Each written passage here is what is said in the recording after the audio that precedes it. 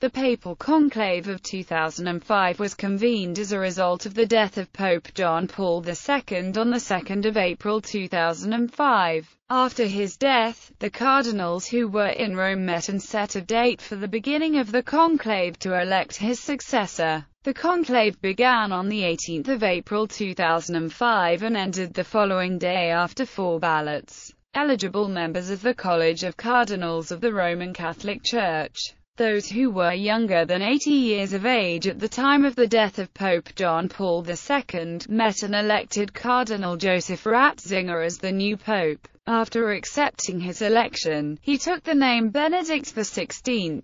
Papal election process for 2005. Presiding over the conclave was the Dean of the College of Cardinals, Cardinal Ratzinger from Germany. Given that Ratzinger himself was elected pope, the duty of asking if he would accept the election and what name he would adopt fell, in accordance with the Apostolic Constitution Universi Dominici Gregis, to the Vice Dean Angelo Sodano. It fell to the Cardinal Protodeacon, George Medina, to make the solemn announcement of the election of Cardinal Ratzinger as Pope Benedict XVI.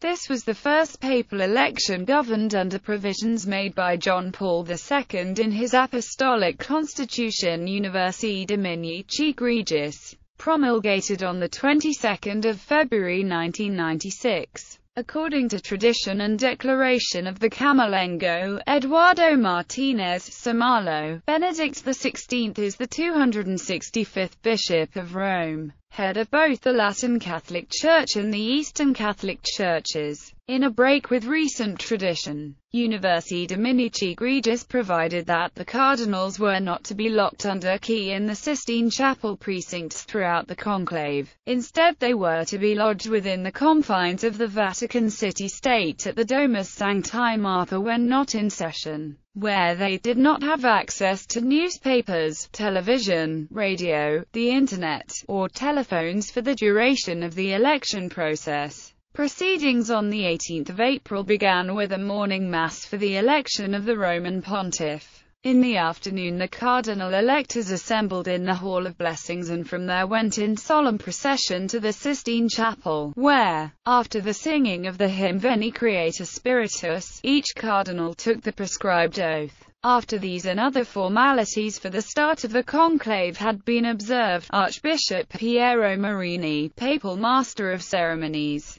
gave the traditional command extra omnes. The doors were then locked, and the actual conclave began. In accordance with the law, one round of balloting was held on that evening. Thereafter, balloting was to continue until a new pope was elected, on a schedule of 2 ballots each morning and 2 each afternoon. The ballot slips were to be burned at noon and 7 p.m. Rome time each day. The traditional procedure is that smoke from this, in times past reinforced by adding handfuls of dry or damp straw, emerged from a temporary chimney on the chapel roof as for a conclusive vote or an as yet undecided one. The straw had since been replaced by chemically produced smoke. On the 24th of April, 5 days after Benedict XVI's election, he was ceremonially installed. Since Pope John Paul I, the historical papal coronation has been replaced by a simple investiture with the pallium and papal inauguration mass. Many dignitaries of various countries, some of whom had attended the funeral of Pope John Paul II, also attended this function. The cardinal electors. For a full list, see Cardinal electors in Papal Conclave 2005. Although there were 183 cardinals in all, cardinals age 80 years or more at the time the papacy fell vacant were ineligible to vote in the conclave according to rules enacted by Pope Paul VI in 1971 and modified slightly in 1996 by John Paul II. Pope Paul also limited the number of cardinal electors to a maximum of 120, though John Paul sometimes disregarded this limit when elevating cardinals. At the time of John Paul's death, there were 117 cardinals under the age of 80 and therefore eligible to vote in the conclave. The late Pope appointed another cardinal secretly in 2003, but his identity was never made public, since John Paul did not reveal the name of this cardinal before he died. The Inspector Cardinalate expired on the 2nd of April. All the electors were appointed by Pope John Paul II, except Jamie Sin, William Wakefield Baum and Joseph Ratzinger. The result of this was that Cardinals Baum and Ratzinger were the only cardinals in the conclave with practical experience in the papal election process, having participated in the conclaves electing John Paul I and John Paul II. This state of affairs is not unparalleled in modern conclaves. The 1903 conclave had only one elector with previous experience in electing a pope, and the 1823 conclave only two. This was due to the long pontificates which immediately preceded such conclaves. The cardinal electors came from slightly over 50 nations around the world, about 30 of which have only a single representative. The Italian electors were the most numerous at 20, followed by the contingent from the United States of America with 11. It was officially announced on the 9th of April that two of the 117 cardinal electors, Jamie Sin of the Philippines and Adolfo Antonio Suarez Rivera of Mexico, would not be attending the conclave due to poor health. Though some reports had said Cardinal Sin had hoped for medical clearance to travel, Sin died in June, even too short of the full number, with 115 cardinals attending. This conclave saw the largest number of cardinals ever to elect a pope. Both conclaves in 1978 had 111 electors present. The supporting votes of two-thirds of the cardinals attending a conclave are needed to elect a new pope in the initial phases of the process. In this case, 77 votes. Balloting. Pre-balloting activities on Saturday the 9th of April, in Rome. 130 cardinals meeting in the General Congregation voted not to talk to the press until after the conclave. On April 15, officials and personnel who weren't cardinal electors but had duties during the conclave formally took the oath of secrecy as prescribed in Universi Dominici Gregis. Chapter 2 Sections 46 to 48, Chapter 3 Section 55. The oath bound them to secrecy regarding anything they would observe in the course of their duties throughout the conclave under pain of punishment, at the discretion of the incoming pope. The oath was administered in the Hall of Blessings and as prescribed, in the presence of the Camerlengo Cardinal Eduardo Martinez Samalo and two masters of ceremonies. The cardinal electors listened to two exhortations to the conclave cardinals before passing on to the first ballot on the afternoon of the 18th of April. The first of these exhortations on the state of the Church was delivered on the morning of Thursday the 14th of April, in one of the daily general congregations. The preacher was Raniero Cantalamessa, a Capuchin friar and scholar in church history, who has for several years preached the Lenten sermons to the Pope and his curial staff. The text of Cantalamessa's lecture was apparently leaked to the Italian press, who quoted him as having told the cardinals they must guard against transforming Pentecost into a Babel. As happens when one looks for personal affirmation, they ought to only search for the glory of God and the realization of his reign. The second exhortation was delivered by Thomas Spidlack in the Sistine Chapel after the Extra Omnis on the afternoon of Monday the 18th of April, and the closing off of the conclave area to outsiders. Conclave first day on April 18th, the cardinals assembled in St. Peter's Basilica in the morning to concelebrate the Mass Pro Elegenda Romano Pontifa. As Dean of the College of Cardinals, Cardinal Joseph Ratzinger was the principal concelebrant and gave the homily. In the afternoon, the cardinals assembled in the Hall of Blessings for the procession to the Sistine Chapel, Universi Dominici Gregis. Chapter 3 Section 50 stipulated the Pauline Chapel as the place where the cardinal electors were to assemble at the beginning of the conclave prior to the procession and entry into the Sistine Chapel. However, due to restoration work that had begun in 2002, the Pauline Chapel was unavailable for the conclave, so the Hall of Blessings instead was used for this purpose. The cardinals, having assembled in the Hall of Blessings, then proceeded to the Sistine Chapel while the Litany of Saints was chanted.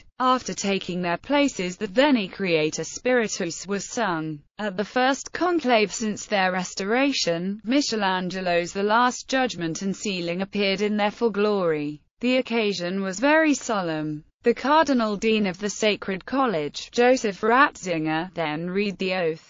We, the cardinal electors present in this election of the Supreme Pontiff, promise, vow and swear, as individuals and as a group, to observe faithfully and scrupulously the prescriptions contained in the Apostolic Constitution of the Supreme Pontiff John Paul II, Universi Dominici. GREGIS http://www.vatican.va/content/john-paul-apps_22021996_gp-apps_score/apps_222-2026. Published on the 22nd of February 1996. We likewise promise, pledge and swear that whichever of us by divine disposition is elected Roman Pontiff will commit himself faithfully to carrying out the munus Petrinum, a pastor of the Universal Church, and will not fail to affirm and defend strenuously the spiritual and temporal rights and the liberty of the Holy See. In a particular way, we promise and swear to observe with the greatest fidelity and with all persons, clerical or lay, secrecy regarding everything that in any way relates to the election of the Roman Pontiff and regarding what occurs in the place of the election,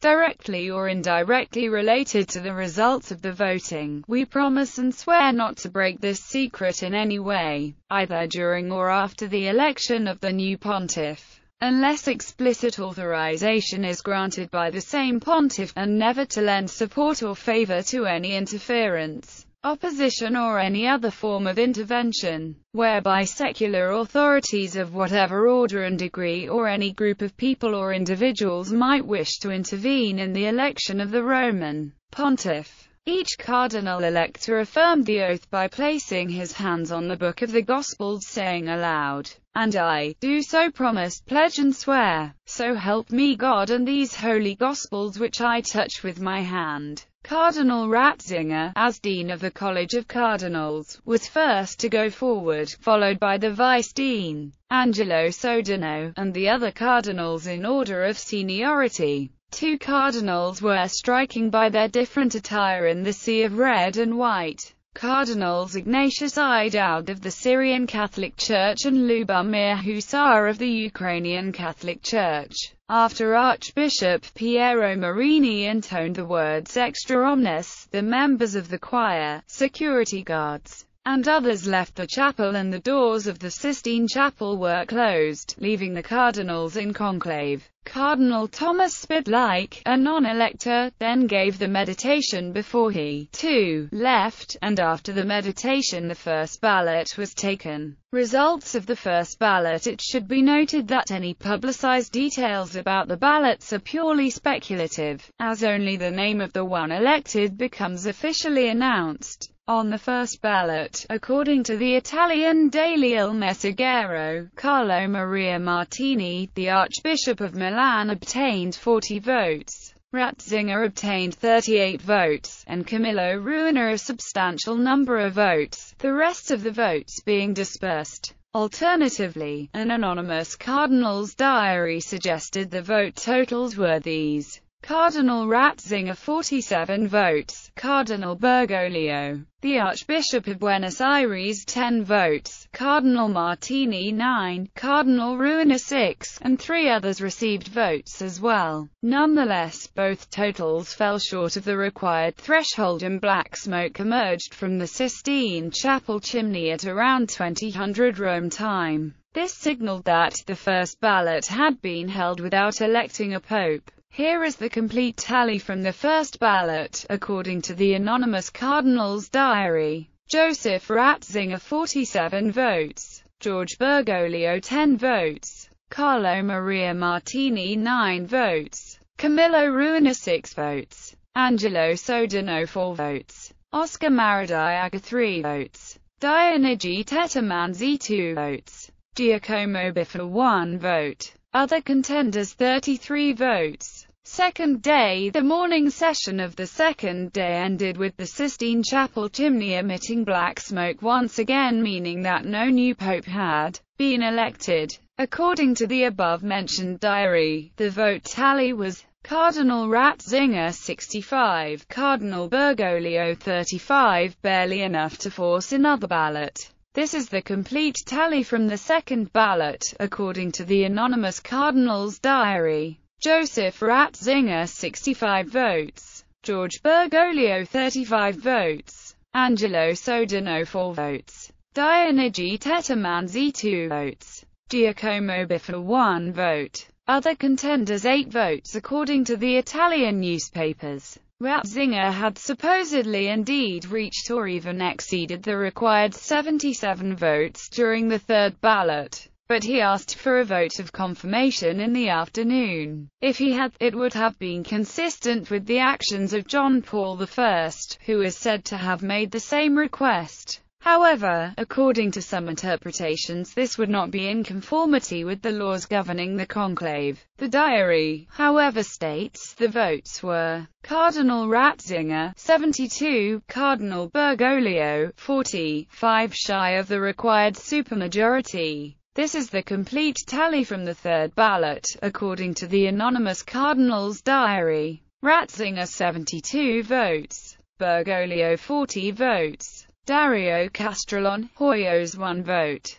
Other contenders 2 votes. The cardinals left for lunch before returning for the afternoon session of balloting. Tens of thousands of people, waiting in St. Peter's Square for the result, were quiet at the result, and the reaction was very different from the first day. This is the complete tally from the second ballot, according to the anonymous cardinal's diary. Ratzinger 84 votes, Bergoglio 26 votes, Giacomo Biffa 1 vote, Bernard Law 1 vote, Christophe Schonborn 1 vote. Other contenders 2 votes. At 1550 UTC, white smoke rose above the Sistine Chapel, followed by the pealing of bells 10 minutes later. Pope Benedict XVI had been elected after 4 ballots. Indications given suggest that he obtained between 84 and 107 votes for this fourth and last ballot. Things were not glitch-free, as the voting slips and notes were lit after that ballot. All of a sudden, the whole Sistine Chapel was filled with smoke. Adrianus Johannes Simonides was quoted as saying by La Stampa and La Repubblica, "Fortunately, there were no art historians present," joked Christophe Schonborn, in a reference to the priceless paintings and other treasures in the building. The Apostolic Constitution promulgated by John Paul II, which governed the rules of the conclave, had mandated that the bells of St. Peter's were to ring following the election of a new pope.